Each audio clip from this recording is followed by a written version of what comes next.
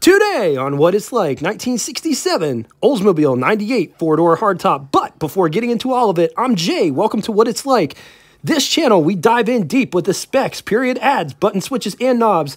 And most importantly, show what these cars are like. If that sounds like a channel that you will totally dig, subscribe and hit the bell icon next to it to never miss a video. This 1967 Oldsmobile 98 is currently for sale at Classic Auto Mall, Morgantown, Pennsylvania. For more information, pricing, and pictures pertaining to this very car, click the link below after the show. 1967 Oldsmobile model lineup. These aren't in any particular order. F85, Toronado, 442, Cutlass, Delta 88, Delmont 88. Wagons were offered in Vista Cruiser, Cutlass, and F85. The 98 was at the top. Oldsmobile offered the 98 from 1940 to 1942, and then took a break because of World War II, brought it back in 46 to 1996 in 12 generations. 1967 falls in the 8th generation, which had a production run from 1965 to 1970, designed by Bill Mitchell. The 1967 Oldsmobile 98 could be had as a 2-door hardtop, 4-door sedan, 2-door convertible, and 4-door hardtop, built on the GM C-body platform. It also could be had in 2 trim levels. Holiday was the basement option. Luxury was at the top, and luxury was better appointed with better interior and better materials used. 1967 saw a facelift design, 66 on top, 67 on the bottom. Starting in the front, the grills are totally different. 67 has a 3-point profile grill that goes the whole way across the front. Not to say that the 66 doesn't have a point in the center, it's just more protruded on the 67. Which you will see better when we do the walk around. Round headlights on the 67 versus round headlights with square bezels on the 66. The 67 also has front marker lights that the 66 doesn't have. On the side, the rocker molding has been revised. Wheel flares in the front. Wheel arches are more pointy on the 66 versus the 67. They come to more of a smooth edge. Both of the cars have chrome trim that goes the outline of the wheel well. Rear designs are completely different. The 66 has a taller, more pronounced fin area. Tail lights are more angular on the 66. 98 script is moved from just behind the front fender on the 66 to the rear quarter section on the 67. Moving inside to the dash region, both are completely different. 2-spoke steering wheel versus 3-spoke steering wheel on the 67. Which do you like better in the comment section below? Let's talk specs. 217 inches long, 80 inches wide, 55.5 inches tall. It rides a wheelbase of 123 inches. It weighs 4,184 pounds. Price, $4,351, which is equivalent to you spending $39,190.26 in the year 2023. So to put it in perspective, you could buy a brand new Cadillac CT4 for about the same money. 1967, total Oldsmobile production was 548,390 units. Total 98 4-door holiday hardtop was 28,480 units. Moving on to engines, Oldsmobile offered 2 flavors of the 425 cubic inch displacement V8 7 liters.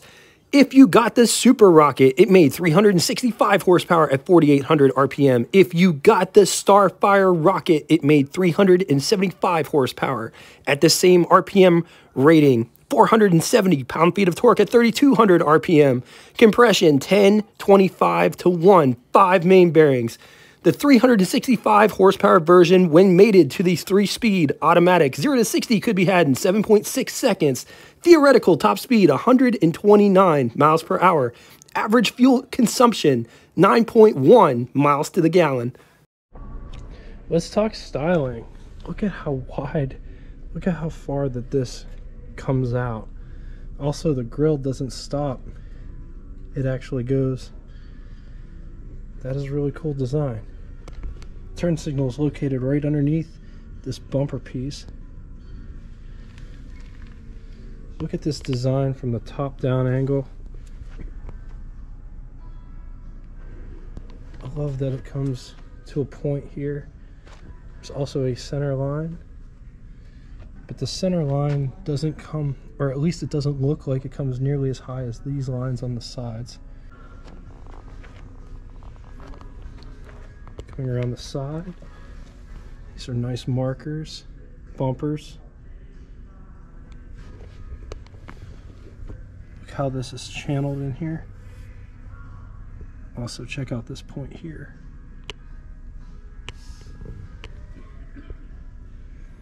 The wheel wells aren't flared, but there is a trim piece that comes down here. Notice that crease goes the whole way down the belt line. There's a nice chrome panel that runs the rocker. Also check out this line that starts here.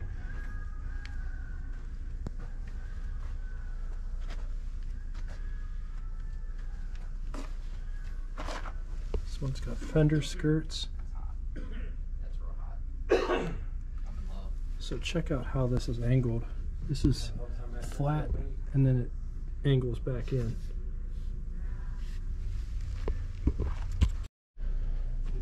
This one has fins, just little tiny fins. Vertical tail lights. Backup lights. Look at the design of this bumper. Look at how far down it goes and it wraps up. I mean, just take a look at that.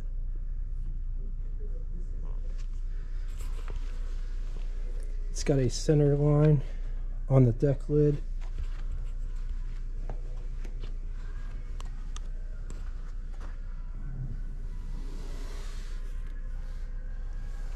This isn't plushy. It's actually hard vinyl top. This car has drip rails.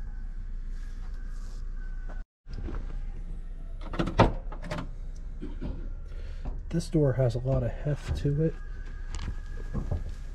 Just look at the door panel, this deep maroon color.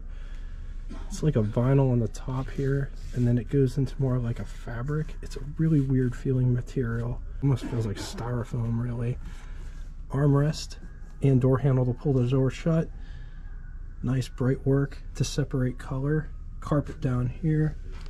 Look at all of the bright work. Door handle here. Window switches. Seat controls. Vent window, which is crank operated. A joystick or toggle style side mirror. Coming down inside the pedal box down here. Emergency brake, brake release, brake pedal, gas pedal. Just take a look at this interior.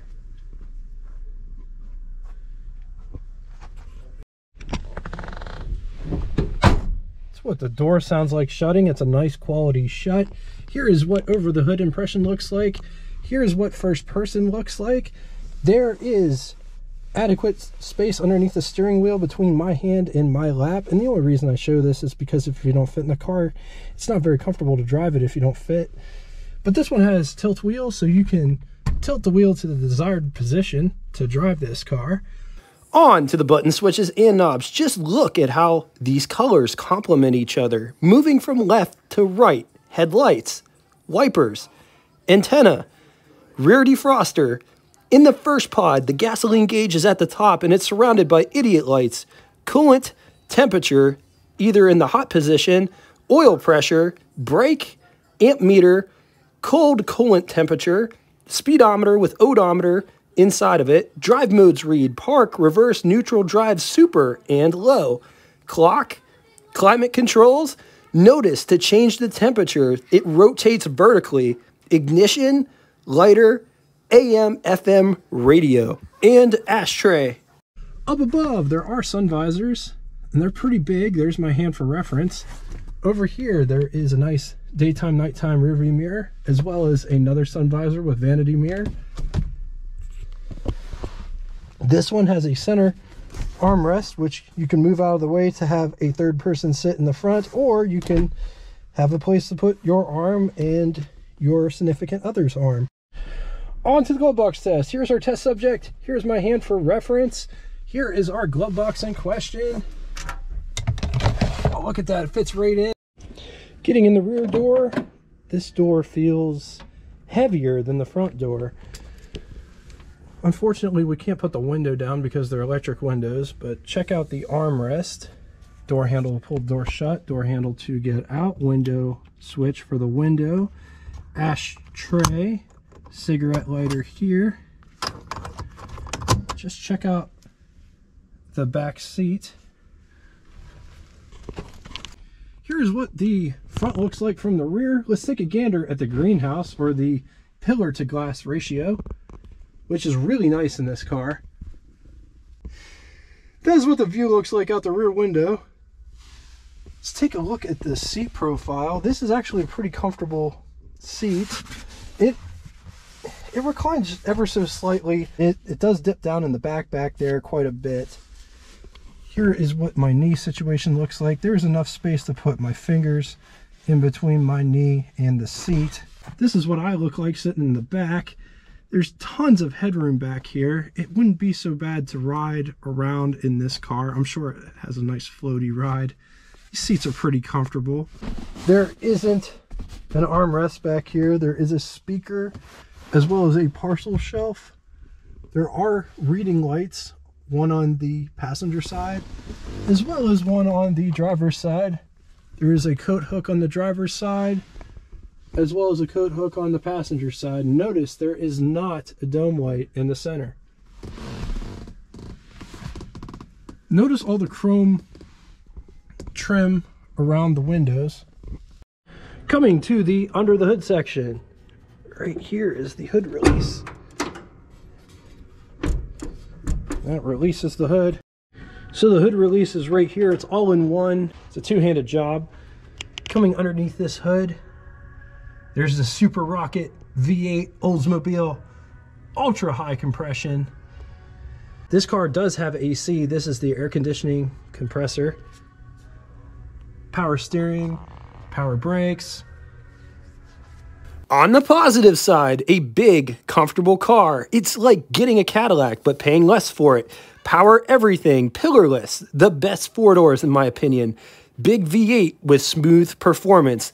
Against it, thirsty, and a pretty long / big car. All right, now it's time for Would You Rather. Paper or plastic, steak or chicken. Two scenarios today. Would you rather have a 1966 Oldsmobile 98 four-door hardtop, or a 1967 Oldsmobile 98 four-door hardtop, or a 1968 Oldsmobile 98 four-door hardtop? I'm going to leave this here for a minute. If you need more time, feel free to hit the pause button. Moving on to the second scenario. Which episode would you like to see on Wednesday? If your pick doesn't win, fear not. All these episodes have already been shot and they are in the pipeline and will be featured on the channel eventually. 1934 Lincoln Series K, or 1935 Hudson Super 8, or 1954 Hudson Jet. Poll in the community tab as well as vote in the comment section. On to name that tune. First person to give both the name of the band and song title will have their comment pinned to the top of the comment section. Thank you all so much for coming out and watching this. If you'd like to get in touch with me, shoot me a comment in the comment section below, or check out our Facebook group that correlates with this YouTube channel. If you don't have Facebook and would like to get in touch with me, shoot me an email. All of that will be linked in the description below. Just know I appreciate all of the support. And until next time, I'm not sure if we're going to have an episode tomorrow or not. I've been hacking my brains out all day. So until next time, toodaloo! People get so bent out of shape about pronunciations. Is it Florida or Florida? I don't take off points for somebody that says Florida. I say Florida. Depending on what part of the country you're from, you're going to say it differently. My father-in-law is from the South, and I say trailer, but he says trawler. Does that make it wrong? English people pronounce Packard, Packard, not Packard, but I don't get upset about it. Anyway, check this out. Just wanted to show you guys this. I downloaded this app that takes text and it makes it into speech. These are all the words that I couldn't pronounce. I could pronounce orange. I used that as a base word to see if she could pronounce orange. Orange. But I should have tried a more complicated word for her or something like that. So let's try this one. See what this sounds like. Devox. Sorry, I mispronounced that one because I was told wrong. Eskine. I spelled that one wrong, so that was my fault. If I spelled it right, it would have came out right because I tried it later on, spelled right. Erskine. So that was my fault. But I should have did a harder base word like this word. Toronto.